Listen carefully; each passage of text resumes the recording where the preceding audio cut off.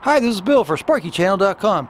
Today I'm going to show you what a dual impedance digital multimeter is. This is my Fluke 117 True RMS digital multimeter, and it is dual impedance. Impedance is the resistance of an electrical circuit to alternating current. This is the AutoV low Z setting.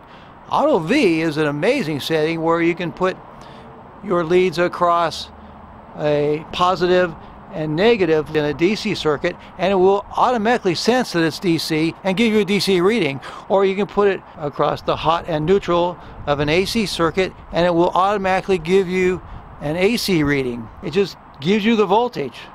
It's just an amazing setting. But that's not the subject of this video. The subject is the low Z setting.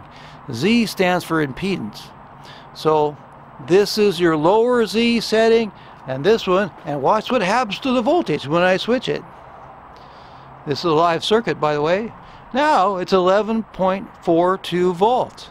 You see, I have the red lead hooked up to a live hot black wire, and I have the black lead hooked up to just to a metal box. The metal box isn't grounded or anything. It's just on a box, and it gives you 11.3 volts. This is actual voltage, but commonly we call this a ghost voltage. You take it off and you get a ghost voltage of 5.9 volts. You put it back on and you get 12.4 volts. So what happened there? The metal box is providing a tiny bit of ground. That's what happens.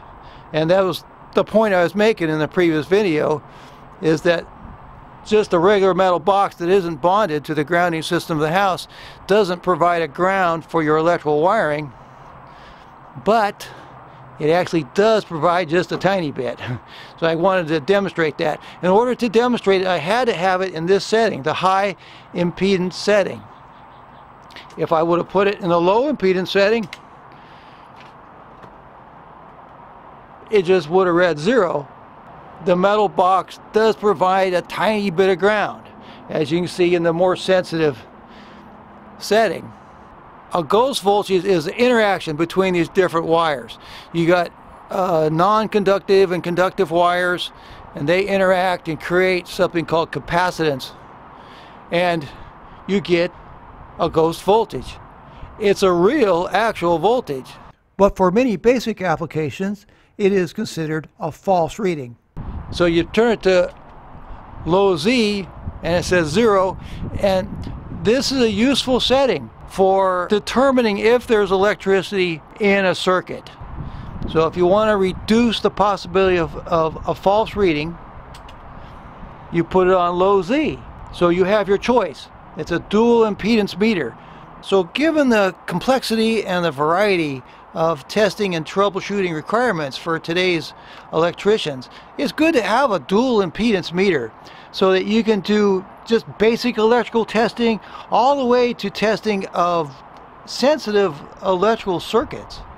I'll put links in my video description for the Fluke 117 True RMS Electrician's Multimeter, and I'll put links for the Fluke Alligator Clip Set, Woggle lever nuts in the 2, 3, and 5 connector sizes, as well as the multi-pack that includes an organizer, the Fluke soft case.